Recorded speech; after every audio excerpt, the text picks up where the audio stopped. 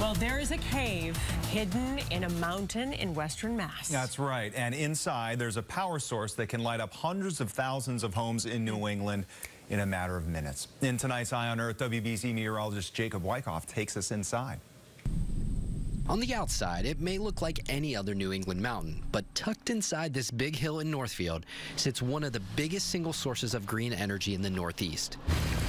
The tunnel might remind you of the villain's lair in some James Bond flick, and it takes a full minute to descend the half-mile into the generator room. So are we in the middle of Northfield Mountain now? Essentially, we're in the middle of it, yes. So we're 800 feet below surface above the power station. The cavern is so big, from floor to ceiling, a 5-story building could fit inside.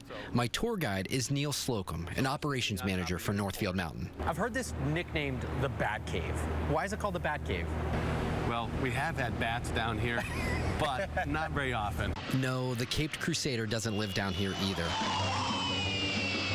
The real reason, Northfield Mountain is a gigantic battery. Their 4 turbines can generate up to 292 megawatts each. They're 80, 90 feet tall. In excess of just the rotor itself is 400 tons. 400 tons.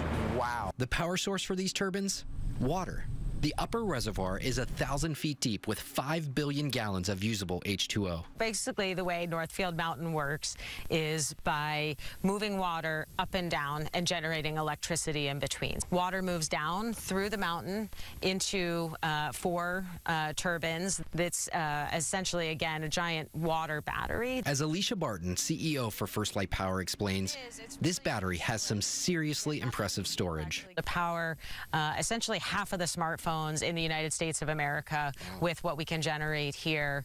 Another way to think about it is, again, up to 1 million New England homes on any given day. So that's pretty significant footprint and impact that we can have. About 10% of the total grid consumption in New England can be from Northfield Mountain. Huge amounts from a single source, and the type of numbers needed for Massachusetts to hit its climate goals of net zero by 2050 and a 50% reduction in carbon by 2030. That is the most aggressive 2030 target that's been adopted by any state in the country. So we do have a lot of work ahead of us. The state is recognizing we need a lot of tools at our disposal to get to our ultimate goals, and the state is working hard to put those pieces in place. And while Northfield Mountain has been an engineering marvel since its construction back in 1972, Barton says, I think the next 50 years are going to be even more exciting for Northfield Mountain. The pace of change is actually happening very fast. I've been working in clean energy and climate issues my entire career, and there's never been a more exciting moment than there is today. Just a couple of weeks ago, for the first time ever in Western Massachusetts, a vehicle-to-grid charger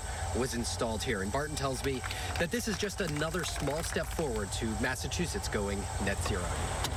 At Northfield Mountain, I'm Jacob Wyckoff, WBZ News. Wow, so cool. Right? Incredible stuff going on. You can tell it's not a James Bond lair because there's no shark full of tanks to torture him with, but amazing technology.